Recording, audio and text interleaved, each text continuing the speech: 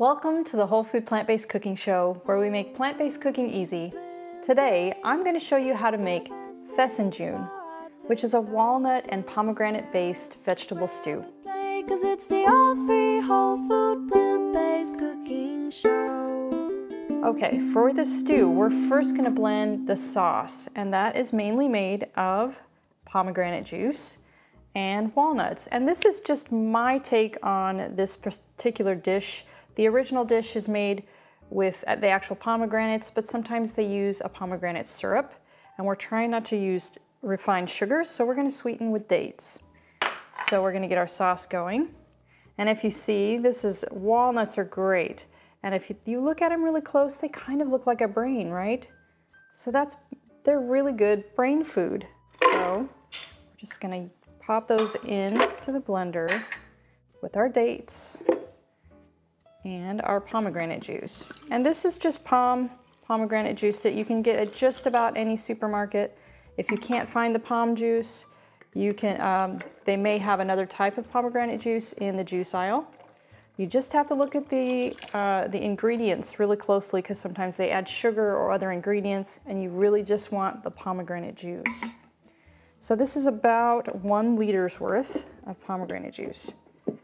And we're just going to, whoops, forgot to add the onions. This is 2 whole onions. And the complete recipe will be in the link in the details below. We're just going to blend this until it's really creamy looking.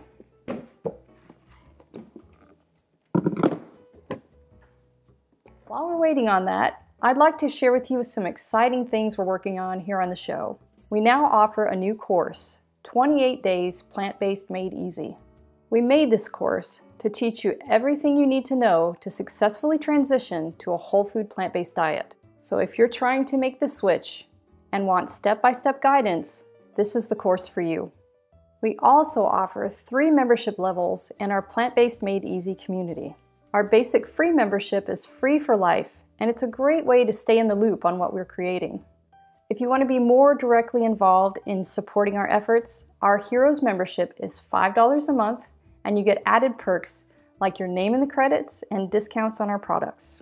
If you really love everything we make, then our Legends membership is $15 a month and includes free access to all of our digital products, including our new 28-day course, our growing line of printable cookbooks, wholesale discounts on our branded apparel, and named credit in the show.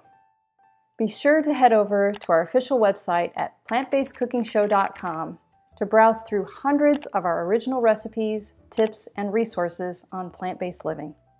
Okay, back to the show. Okay, there's our sauce.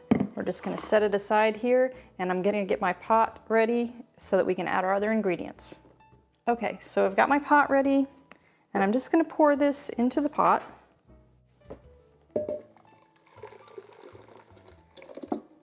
And then we'll pour our other ingredients into that sauce.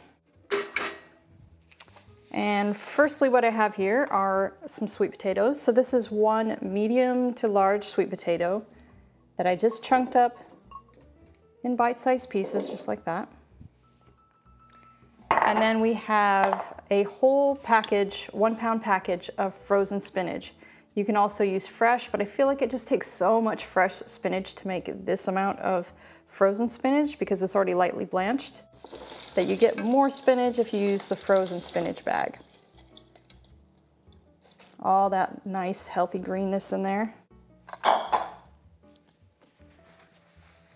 And our protein that's going in it is tempeh, which some of you may not be familiar with. Tempeh is soybeans that are fermented. It has a culture in there that ferments so that the soybeans are really digestible, and they're super healthy because it's more like a probiotic. And I'll show you what it looks like here. Just gonna cut it out of the package. It's kind of a strong flavor, so it's kind of an acquired taste, but I think you're going to be surprised with the pomegranate and the dates, the sweetness. and the tartness of the pomegranate matched with the bitterness of the tempeh. It's just a perfect balance. So this is what it looks like, if you can see.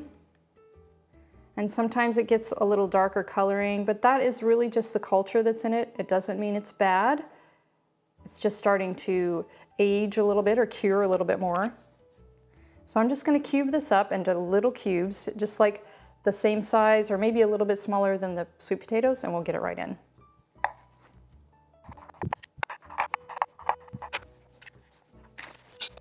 Okay, and what I have here is 2 cups of vegetable broth. That's just going to add even more nutrition. And then I have nutmeg, turmeric, and cinnamon, and we're just going to sprinkle just a little bit of each. Nutmeg, you have to be kind of careful because it's a really strong flavored spice, but it's probably about 1/8 of a teaspoon you're going to use. The same with the cinnamon. You're not going to use very much cinnamon, just a pinch. And then the turmeric, it's more, maybe closer to 1/2 teaspoon of turmeric. And then we're going to add about 1 teaspoon of Bragg's liquid amino acids, but you could also use tamari or a low sodium soy sauce. Okay, so we're going to get this cooking on medium-high, and we're going to let it cook until it gets nice and thickened up, which takes anywhere from 1/2 hour to about 45 minutes. So let's get that cooking. Okay guys, I wish you could smell this right now, but at least you can come in and take a look. So I did leave this on for the full 45 minutes, and it's thick and creamy and delicious. Oh, it smells so good. This is actually one of our first videos that we did, a few years ago. And if you want to check that out, you can check that out. It's a really cute skit of our family. We really love zombie shows, so we did a little skit on a zombie episode using this recipe. So if you want to check it out, it's pretty funny. But right now, we need to taste. So I have some wild rice here. You know, I love my wild rice. It's my favorite kind. It's just so thick and nutty and chewy. We'll just add some here. I really hope you guys try this out. It's so different and unusual, but it's so delicious and good for you.